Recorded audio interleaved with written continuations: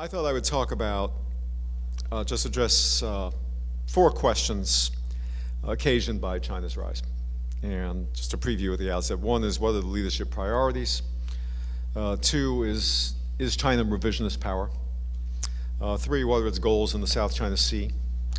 And 4, what should be the US policy framework? And I'll cover these all in the few minutes I have, more or less in outline form, because any one of these is a 3-hour presentation, which I don't plan today.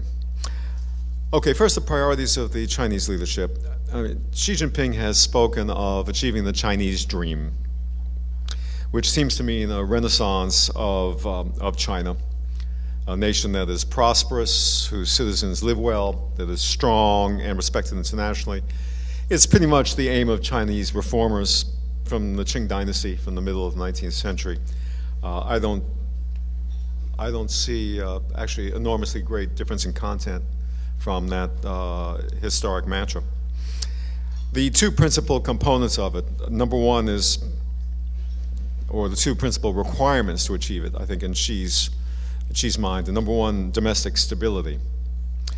That has involved the tightening of political space, as you heard from the previous channel, the repression of dissent, condemnation of Western constitutionalism.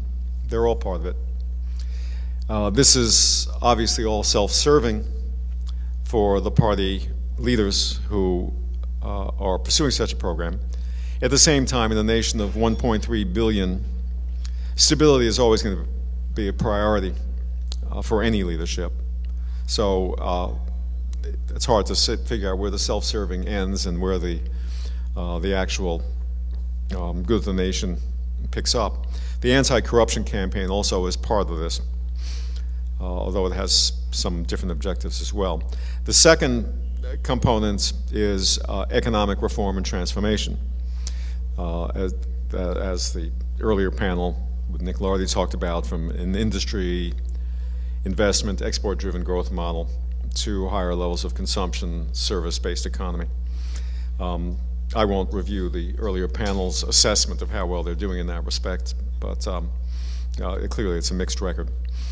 In foreign policy, I think Xi still wants a peaceful environment, or at least not an environment with conflict in the region. But he's much more driven by nationalism, more determined to play a larger international role than his predecessor, and more risk-tolerant. Illustrations of this: the Asia Infrastructure Investment Bank, One Belt, One Road, the policy in the South China Sea and in the Senkaku Diaoyu Islands. I think Xi genuinely wants a stable relationship with the US, but on the basis of China's greater influence, principally in the Asia-Pacific. I guess the last point I'd make about the priorities of China's leadership, it seems to me that Xi's domestic challenge is this: whenever there is unease over domestic stability and a difficult socio-economic agenda in China historically over the last 60 years, the fallback of the party generally has been repression and reliance on security services. And that has been the case under Xi Jinping. But a true transformation, which is what Xi talked about at the beginning, and that Deng Xiaoping and Zhu Rongji each brought about, is going to require a different approach than simply relying on the repressive capabilities of the security agencies. It's going to require, as under Deng and Zhu, a China that's open to the West and to the US, to innovation, to civil society and dissenting ideas, although the record under Deng and Zhu was more mixed than that, and it allows more space domestically. So the question is, will Xi take a different approach, particularly in the second term, or to what we've seen is what we're going to get? And I think we all have our hunches. I don't have a definitive answer, but that, to me, is the question. Secondly, is China, under Xi, a revisionist power? Xi certainly wants a global system that better reflects China's views and its influence. The system was created by others, primarily by the US. The PRC had no role in creating it, and that is not satisfactory to Xi or to any Chinese leader. That said, China has been a principal, if not the principal, beneficiary of the system. And its spokesmen, its leaders frequently say they want to strengthen it, not damage it. In my view, the evidence of China as a global revisionist power is simply not there at the moment, at this stage. China has joined and supported the key global institutions and most norms, in particular non-proliferation, counterterrorism, respect for sovereignty, and the UN Charter, climate change. It's made major contributions, obviously, to global growth and trade, played a major role in the P5+1 negotiations on the Iran nuclear program. It's provided support on the North Korea UN Security Council resolution.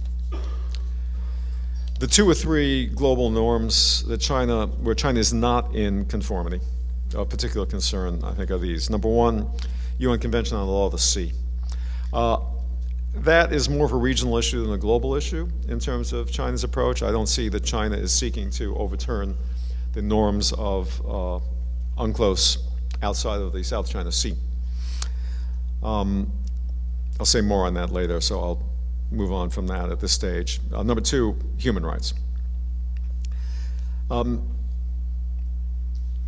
Goes without saying that China is not and has not been since 1949 in conformity with international standards on human rights. Frankly, our influence on this issue as a government is negligible, and I say this as someone who spent a good deal of my career working on human rights issues with the Chinese or against the Chinese. What I think the most important things we can do are, number 1, to live up to our values and to make our system what it should be. That is frankly more effective than hectoring others. And the changes we've seen in China over the last 40 or 50 years have to do with the example, substantially, of the United States, of Taiwan, of Hong Kong. And to the extent, and the US system, those of you who've been overseas lately know that at the current moment, admiration is not high, particularly in this presidential campaign. You encounter it anywhere you go in Asia. And so an increased volume by American officials on the subject of human rights at a time when our own image on the subject is, let's say, tarnished, is not likely to lead to good results. But here's the distinction I'd make. There's been Chinese behavior on human rights that goes beyond China's borders lately, that touches on international issues and touches on bilateral issues. Things like abductions of Chinese and other nationals in Hong Kong or in Thailand, blocking websites of a long list of. I just stayed at the Grand Hyatt Hotel, and they had next to the computer there was a list of don't sign on to the following 8 websites because they're blocked by the Chinese government, and it had companies that you're all familiar with. I put this in my pocket, and I met that morning with an official whom I will not name, but let's just say he is at the top of the hierarchy on cyberspace issues. And at the beginning of the meeting, I handed him this piece of paper, and I said, "What's the story here?" His answer, the gist of his answer was, "Why is the Grand Hyatt doing this? They're just inciting people to use VPNs and to find ways around the blocks." Anyway, so that to me touches on international issues and is an entirely legitimate and proper issue for us to press the Chinese on. The recent regulation that purports to block Western content, foreign content on websites, very troubling. Constraints on the operation of foreign non-governmental organizations in China, deep constraints. Blocking of visas for American scholars who say things that the Chinese leadership doesn't like. Harassment of journalists. There's a whole slew of such kinds of behavior where, I mean, having done dialogue with the Chinese forever, where you make your points and they say, "Fine, thank you very much, none of your business, you know, move on." These are our business. All these are our business. not only is it legitimate for us to raise these, but I think it's legitimate for us to think about exacting a cost if China does not address them. And the third area where China's behavior is not, I think, in conformity with international norms, this is a little more of a mixed picture, is the cyber area internationally. And I think the jury is still out on that. I think it's very good that the administration negotiated an agreement with the Chinese on cyber theft of intellectual property last September. From what I'm hearing from people in the administration, there has been a change in Chinese behavior, that there are still some things going on, but it's not of the same magnitude. It's not clear that it's centrally directed. So I think the jury is still out on that one. But China does have an interest in global cyber norms. I mean, they don't want to be hacked. They don't want to be sabotaged. They want to remain a place for possible innovation. And if they take themselves off the map on cyber, that won't happen. As I said, I don't think China is a revisionist power globally. I think it's a different proposition in the Asia-Pacific region. China clearly seeks a revision of the current order in the region. I personally think it goes a little bit too far to say that China seeks to dominate the region. The Americans can't seem to make a judgment. They're either supine or they're seeking dominance. I think it's hard to know exactly what the limits that China is seeking. Let's just say they're seeking more influence. And they're seeking ways of countering the US military historic preeminence or dominance in the region. And they're wary of the US alliance system, and they're looking for ways to counter it or perhaps weaken it. Third, what are the Chinese goals in the South China Sea? I think it's unfortunate that the South China Sea issue has become the driver of US-China relations and of China's relations with its neighbors. For those of us who've been dealing with China for 40 years, who would have thought, these stupid rocks and shoals and in the middle of the ocean. I look up Wikipedia about South China Sea. The first sentence in there is, the South China Sea has no indigenous, the South China Sea has sea turtles and birds, but no other indigenous population. Okay? That's the first sentence. And that this should be the cockpit of strategic and regional rivalry is really quite extraordinary. Why is China doing this? Number one, I think that they are seeking to extend their military perimeter. They would say defensively. It's hard to separate offense from defense, and hard to know where one picks up and the other leaves off. They are seeking to challenge longstanding US Navy preeminence in the region. In particular, I think they're concerned about the egress from Hainan Islands, where they have a submarine base. And they don't like it being surveilled. They're looking for a basis for a stronger position to assert their sovereignty claims both in the South China Sea and vis-a-vis Taiwan. The good news, and there's not an awful lot of good news in the South China Sea, is that they haven't used force yet to take down anyone's occupied islands since the Paracels in 1974 at the tail end of the Vietnam War. But there has been some expulsion of Filipino vessels from reefs and shoals and intimidation of the Philippines. And I think that the current China-Philippines standoff is the most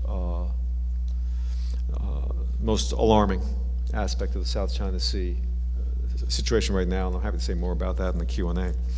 And last, I don't want to take up too much time, what should be the framework of US policy? I just did a paper on it, and you can find it on the Brookings website. I basically contrast two opposing approaches. One you might call accommodation, and the other you might call untrammeled rivalry. And what would each look like? Accommodation basically is advocated by people who think that the US is going to have to accept this rising curve of Chinese power, that the end of US dominance, which is a term that international relations theorists like to use, which I don't much like, frankly, in the region isn't come to an end, and therefore we should accommodate by adjustments in our Taiwan policy, ending arms sales, weakening or not relying so much on the defense alliances, and drawing back from our extensive military presence in the region. The untrammeled rivalry approach judges that China does seek regional dominance, that we should double down. We should undertake a military buildup in response. We should have a militarized response in the South China Sea and treat the relationship as zero-sum. As an old State Department person, I'm used to memos that had three options. Option A is nuclear war, option B is surrender, and option C is a sensible diplomatic solution. And I'm an option C guy, but just because it lacks the clarity of options A and B doesn't mean it's wrong. I mean, it's in fact right. I think A and B do not fully serve U.S. interests. China is our #1 trading partner, or it's on the way to becoming that. We have growing investment links. You all know the science and technology, the academic interchanges, the cooperation on strategic issues which are essential. We can't accomplish our global objectives without it. And Asia is frankly a pretty stable, prosperous, and dynamic place compared to the rest of the world. Look at the rest of the world. My God, look at the Middle East, the greater Middle East, Africa, Latin America. It's not in the U.S. interest to see Asia disrupted, and we shouldn't be a party to that if we can avoid it. The countries in the region want the U.S. to be present and assertive. They don't want U.S.-China confrontation in which they have to choose sides. So I guess my bottom line is we should accept the idea of China's growing global influence. It's a reality, and it should be supportive of global systems, but we need to maintain a strong regional political, economic, and security presence.